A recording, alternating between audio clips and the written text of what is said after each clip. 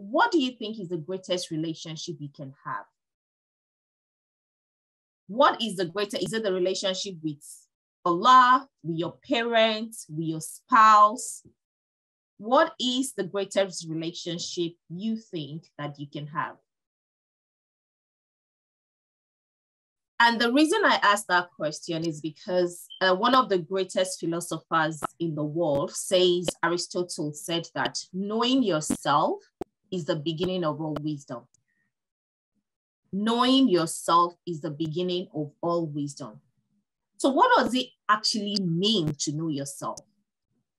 Because when we talk about relationship, I'll share a short story. A few months back on Instagram, I put it up. I said, what is the greatest relationship you can have with yourself? And I gave 4 options. I said, relationship with Allah, your creator, your spouse, yourself, your parents. So many people said relationship with Allah. So many people. But what I want to encourage us to look at it from another lens. As Muslims, we all know that we're here to worship Allah. That's our primary responsibility. But sometimes, for me, my own journey in 2015, I began to know my creator more when I began to know myself.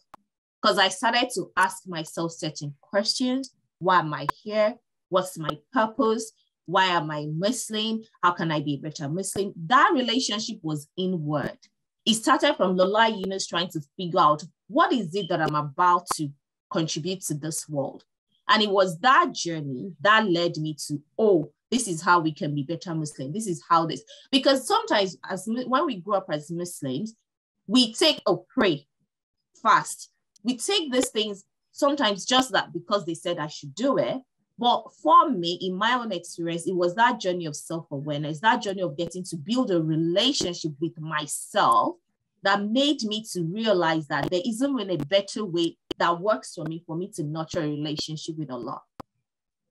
And so knowing yourself is the beginning of all relationship, is the beginning of all wisdom, according to Aristotle. Some of us may agree, some of us may not agree, but that was how I found myself first, and then I found my creator. That is how it worked for me. So let's move on. The question then is, how exactly do you begin to know yourself? We've all heard, know yourself is the beginning of all we've done. I want self-discovery, self-awareness, but what exactly is the practical steps? And that's what we're about to go into now. What are the practical steps that can help us to begin to know, to help you to begin to know yourself? There are many ways to do that, but for the purpose of the time that we have, I'm going to stick to 4 ways. Number 1 way is to become aware of yourself. To know yourself is to be aware of yourself. But a lot of people they just say, do yourself, discover yourself. What are the practical steps to doing that? 1, and we'll look at it from 4 ways today: values, passion, fear, and vision.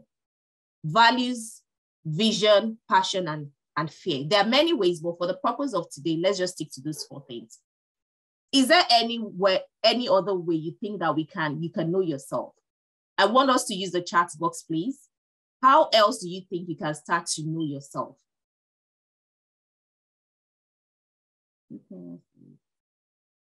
Rukaya, I love what you said. The greatest relationship is with Allah and myself. Thank you for sharing that. How do you think you can begin to nurture a relationship with yourself? What are some of the things you think you can do to begin to nurture a relationship with yourself?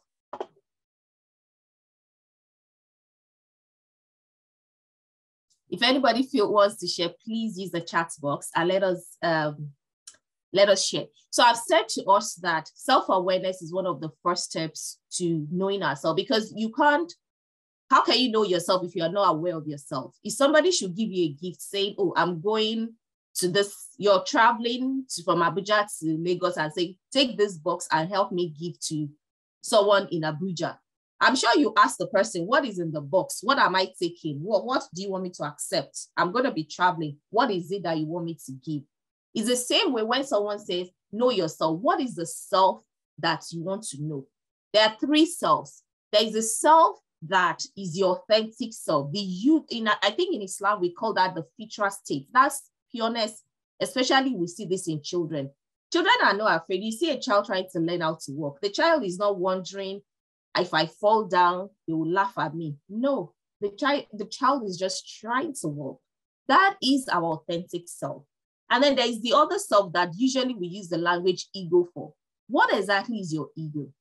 Your ego is that perception that you think the world should have of you. That perception you think the world should have of you. And that comes from layers of conditioning. But without going into that, some of us, maybe we're at the age where we want to get married. In our heart of hearts, we know the person, maybe I would rather marry this person. Well, you're afraid of what will mommy say? What will people say? How can I be someone that works at Google as a product owner and I want to marry a guy that doesn't even have a degree? Something like that. So you have that ego, that perception that I'm a successful person, therefore I need to marry somebody that is equally successful. It doesn't really mean that authentically that is what is true for you.